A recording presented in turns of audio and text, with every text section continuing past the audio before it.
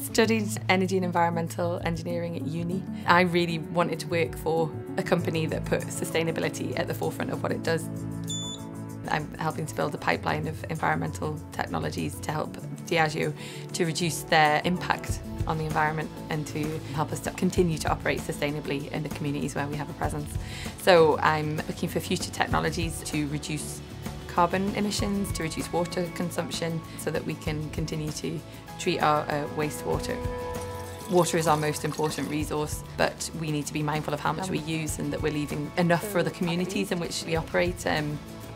We need to be ahead of the crowd. Our consumers and our customers are going to expect it of us as well. And I feel the movement, I feel the change within the company, and it's just fantastic to be part of that.